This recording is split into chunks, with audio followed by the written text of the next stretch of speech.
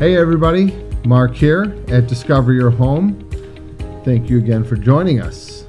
Tonight, we're going to talk about staircases and what we're seeing as far as people is what they want to do to change the look of their home. This is a great way, especially in the entry of your home. Most of the times, your staircase is in your entry or your foyer of your home. Sometimes they run across the back side of your home. So there's a lot of different things you can do. So let's first talk about some of the components of a stair. And since I don't have one here, I'm going to try to best describe what we've got going on here. Okay, so there are roughly about a half dozen or so parts to a staircase. So let me talk to you about them in order. So obviously you have your rails, which is your handrail, and then your bottom rail. That's where your next part, which is your baluster and your newel post. The baluster or spindle is that skinny little piece of wood or metal that runs, that kind of gives it a decorative look to your staircase. The newel post is the kind of the larger post at the end. You know, it's placed every so many feet, probably 6 feet, that kind of stabilize your stair. So it's a bigger, we'll just call it a larger baluster, but that's called the newel post. Okay, so we've talked about rails, we talked about balusters or spindles, depending upon how you describe them. Newel post. Then let's talk about the stair part of your staircase. So you've got the two sides that run up on most staircases. Those are called stringers. Okay, and then you have the face that goes up. It's called a riser. And then you have the piece of wood or the surface you step on that is called a tread. So it's a stringer to your sides. The riser goes up. That's simple because your stair is rising. And tread where you're walking. So that's your components of your staircase there. So, you know, not everybody knows that. You'd be surprised at how many folks do and do not know what the parts are. So when we're talking about this, you know, I'm a big believer in the more informed you are, the better decisions you can make. Okay, so now we know what our components are. So what are our choices as far as what we can do to change the look of our staircase? We've done complete tear-outs, and that's where we're going to find we want to change the overall look of the staircase, to change maybe the wood structure, like going from a lot of what we have taken out is usually like red oak, and we're replacing it with a maple or a cherry or something that's a different type of wood when it's stained or painted. So it's got a little bit different look. Also, we're going to be changing up the balusters, where we go from a wood to a metal or just a different wood. So there's a lot, but you're talking thousands and tens of thousands of dollars when it comes to replacing a complete tear out and replace, because a lot of times in homes today we have to tear out all of the risers, the treads, the stringers. We did a 2-story project in the city of Chicago last year, and it was pretty awesome. It was definitely something that the homeowner had wanted to change completely, because it was a much older home, and she really kind of wanted to make it look much more contemporary and fit the house. So that's kind of the biggest the biggest fish there. So that, you know, you can do that and it looks great, but expect to pay, like I said, you're in the thousands to tens of thousands of dollars, and definitely in that respect, unless you are a master carpenter, I'm going to tell you right now, you're definitely going to want to hire a professional to do the layout and installation.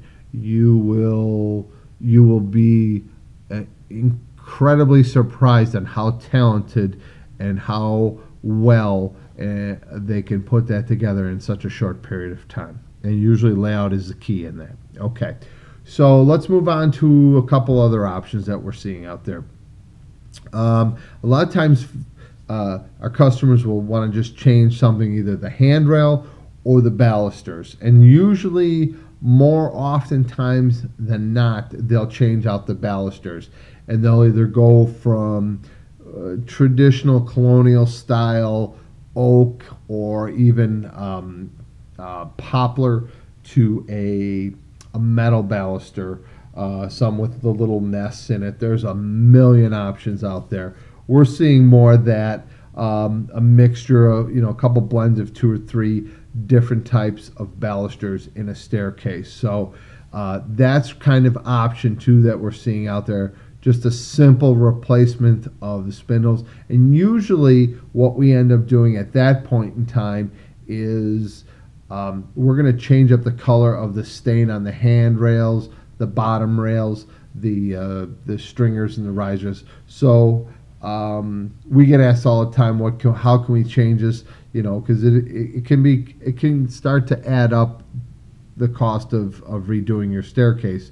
So we try to find what they want, and we either are going to end up having to chemically strip the stain off, or if we're looking just to freshen up the look and deepen up the stain, where we'll just sand scuff the surface and really bite into that varnish on the surface. Then we do a layered stain on top and then recoat it and everything. And we try to, that's in a situation where we're going from something that's a little lighter to maybe a little darker. You really can't work that the other way because it's kind of hard to do. So, but chemically stripping it is a very tedious process. Looks great and everything, but if you want a specific color to work with. So that's kind of option 2. And really the final thing is, I would say the most cost-effective way that we really change the look of a staircase in our customers' homes today is painting the balusters or spindles, depending upon how you define those. And then we'll also paint the risers and possibly the stringers, depending upon the layout of the staircase. So it gives it a little bit more of a contemporary feel. And most of the time we're painting them a white or off-white.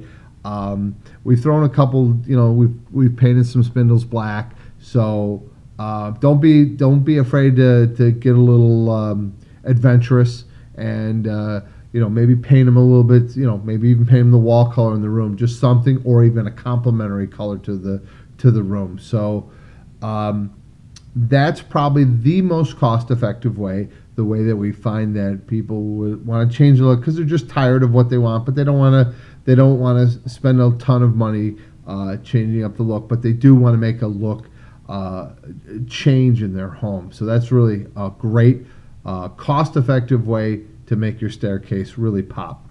Kind of ending this here, we're going to talk about a couple different tips on what we can recommend to you when you are doing a staircase. First and foremost, if say you're putting in a new staircase and you decide you want all wood stairs but no runners, I'm not against it. I would just make sure, if you're aware, if you've got small kids in the house and you run down those stairs with socks, you will not be running, you will be bouncing on your backside down those stairs. Because staircases, you get say a hard cherry or hard maple, and you get that nice polyurethane finish on there, and you come down with a pair of slick socks and you'll go sliding down. So if I can make a recommendation, go ahead and spend the money, get yourself a brand new runner right down the middle of the stairs, something a little more contemporary, or you don't have to, but just be forewarned that it can be a little bit of a hazard. I've seen people come down, they wanted it, just the staircase, just the wood, and a few years later they end up putting on carpet runners, because maybe the kids left and now there's grandkids, and scooping them up off the ground because it's fun when you want to slide down a staircase, on a mat or something, but not on your backside. So it's a great time if you're doing your staircase to go ahead, fix those broken balusters, pull them out, get them replaced. Also, maybe to screw down that squeaky tread. You walk up the stairs, or if you've got teenagers in your home, you might want to leave that so when they come in past curfew, you already know. So I'm Mark here at Discover Your Home. I just want to thank you guys for joining us. We appreciate it. Hey, and we'll see you next week. Thanks again. Good night.